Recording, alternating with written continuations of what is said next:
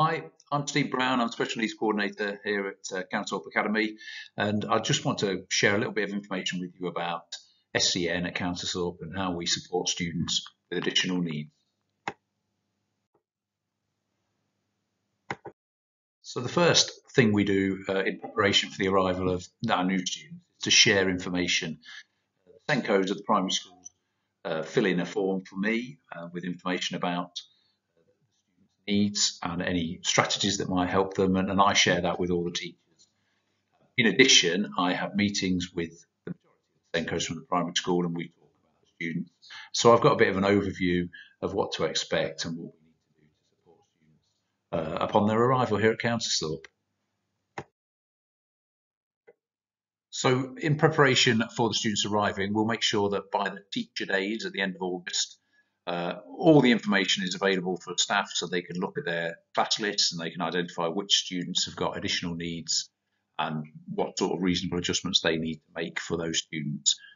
In addition to that, I usually do a presentation to the teaching staff to make sure they know where that information is, and also I might mention any high profile students or students I think they particularly need to be aware of, so that again we can make sure that those students have a good start to the year and everybody's aware of their particular difficulties. Really important that teachers make reasonable adjustments for students. The majority of the time, students are going to be in lessons, mainstream lessons with teaching staff. So teaching staff's understanding and knowledge of the best ways to teach students with differing abilities is super important. At Council, we have a real ethos about improving ourselves, about learning how to teach in different styles and different methodologies. I've put together a booklet for staff where I've sort of highlighted the different sorts of special educational needs, and I've identified the straightforward things that staff can do really to make life easier for those students and help them to access the work. And I think that's really important. The onus is on the teaching staff to make the best kind of differentiation for students to help them access the work. So we have a team of teaching assistants and learning support assistants around the school. They'll be in lessons supporting students, shared support on the whole, so they'll try and help everybody in the class. Particularly, they'll know the students on the SEN register who've got particular needs and who they particularly need to target. It's not like primary school in that there won't be support in every lesson. There's not going to be support attached to every teacher. Students do need to learn to become independent learners, and as I said before, the teaching staff need to help differentiate for those students. But the teaching assistants are there to support. They will be around the school. They'll support in lots of different ways.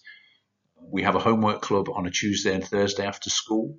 So in normal times, pre-COVID times, they're always there for an hour after school to help people access Show My Homework, to see what homework they've got, help them to do that homework.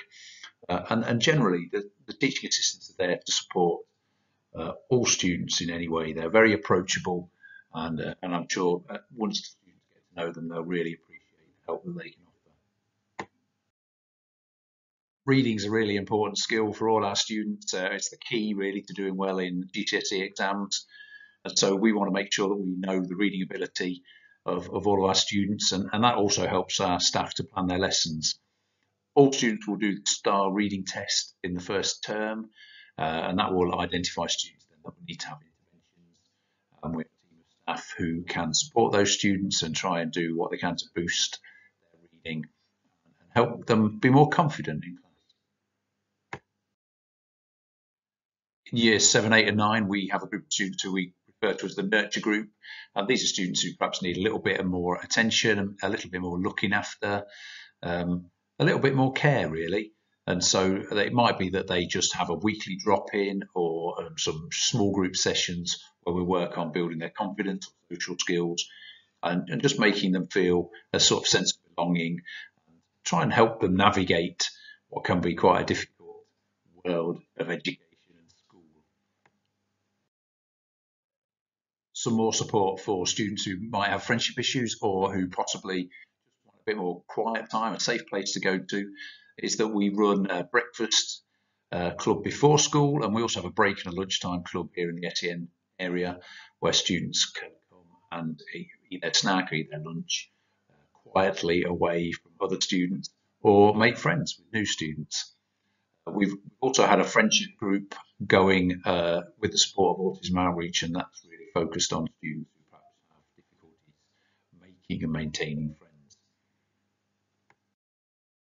Further support that we offer for students, we have peer support. So we have a Let's Talk program where older students can mentor, support younger students who are perhaps having difficulties. The SEN department is going to be based in a new area next year, and we're hoping to have a little bit more room, and certainly in amongst that will be what we're going to call a wellbeing centre, so students can come and overcome their anxiety. We have 2 members of staff trained as ELSAs are emotional literacy support assistants. So students, again, could be referred to that and have a weekly meeting with an ELSA who will support them in whatever particular area of need they might have. It's really important that we work with outside agencies, and so we have some regular visitors into school. Obviously, we work with the county hall services, so the hearing impairment team, visual impairment team, autism outreach. They're in fairly regularly to help us with students and give us advice. We liaise with CAMS about students for diagnoses of particular things, or whether a student's already been diagnosed, about the best way to support them. We have a dyslexia screener, so if we have any concerns about students perhaps being dyslexic, we can look into that. And again, we've taken advice in the past from an organisation called Dyslexia Lifeline. And ADHD Solutions have supported parents and students with ADHD diagnoses. We recently had whole school training led by Ian Hall from ADHD Solutions. So again, we want to make sure that we can cater for those students' needs and get the best possible advice to help those students in class. I hope you found it informative.